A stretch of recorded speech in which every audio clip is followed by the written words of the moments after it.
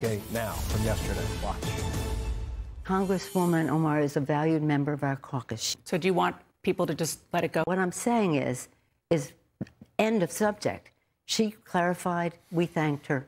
End of subject. So House Speaker Nancy Pelosi dialing back her criticism of Congresswoman Ilhan Omar after the progressive Democrat compared the U.S. and Israel to Hamas and the Taliban.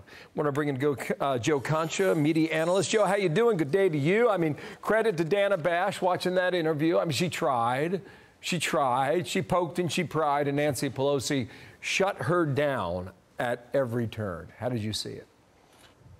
I see it as Nancy Pelosi may be seeing now the horizon in terms of her career coming to an end. Remember, in 2022, Bill, the GOP only needs to take back something like, 5 or 6 seats in order to retire Nancy Pelosi as House Speaker. And when you look at President Obama in 2010, he lost 63 seats in his first midterm. Donald Trump, 43 seats in his first midterm. So for the GOP to take power, that won't be too hard. But here with Pelosi, principles can't be applied only when convenient. She needs to take a stand here, but she won't, because she knows there's more passion, more power coming from the squad left plank of the party than the establishment. The problem here now is that Democrats stand to be the anti-party, defined by not standing up to anti-Semitism, as seen here with Omar's comments, or standing up to Antifa, or standing up to anti-American comments and comparing the United States to a terror organization. And Pelosi's non-actions here, Bill, sends a strong message to those 12 Democrats who bravely condemned Omar's remarks, that AOC and Omar and Tlaib are far more important than you are, while serving as the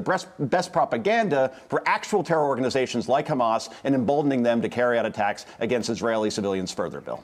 All right, I got another one for you. You've been following this Tom Hanks story, right? I mean, he wrote a piece, he wrote an essay.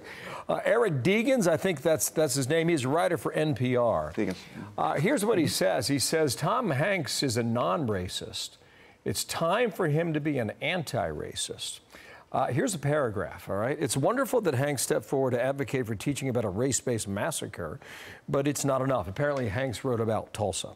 He's built a career playing righteous white men.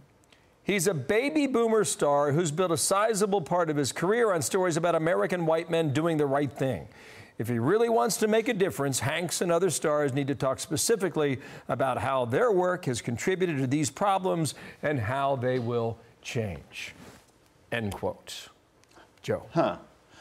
Boy, Tom Hanks has some audacity, building his iconic career out of playing, get this, Bill, a white guy. And now NPR, your taxpayer dollars at work, now condemns him literally after writing an op-ed urging for more focus in history curriculums in schools across America on the Tulsa massacre. And the writer of this piece, Eric Degens, you mentioned before, he's now playing the victim on social media. He's complaining about being bullied and insulted because he wrote this piece, because it's so profoundly stupid. He deserves all the criticism that he gets. And here's the thing, though, Bill, for NPR and Degens and perpetual protesters, no matter what Tom Hanks does, it will never be enough. He supports more than 3 dozen charities, Hanks does, from helping and honoring military vets. He's famously done that also in movies with Band of Brothers, but also women's empowerment or children's health care and fighting cancer and diabetes. But no, for one guy from NPR, he isn't doing enough to make the world a better place. How's that working out right now? Well, if he was looking for attention, he's getting it. Apparently, he's proud of what he wrote.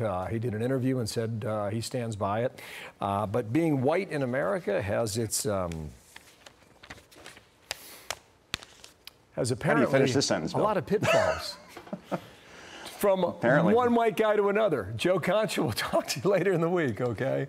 Nice I'm more Spanish than anything, but I hear you, man. Yeah. All right, have a good one. To my white co-anchor. Oh, my gosh. Yeah. You remember that that math teacher from the Midwest that Tom Hanks played, who was such a righteous white guy that he was a hero in World War II? Or the guy who was a man in the body of a little kid who made toys? Oh, it's horrible. Horrible, horrible stuff that he's done through the course. I hope he comes out swinging. I hope he goes line by line. Wow, will he? Somebody has to, eventually, right? Somebody has to. I hope he comes out and says, you know what? This is what my career's been about. These are the people that I've played. I'm proud of my career. Like, don't let it go. Respond. That would get a lot of respect. It would. If you push back, because most people do not. No. Right? They sit back and they take it and they move on. And that's why it keeps and Concha's point is right. You know, it's for some, it's never enough.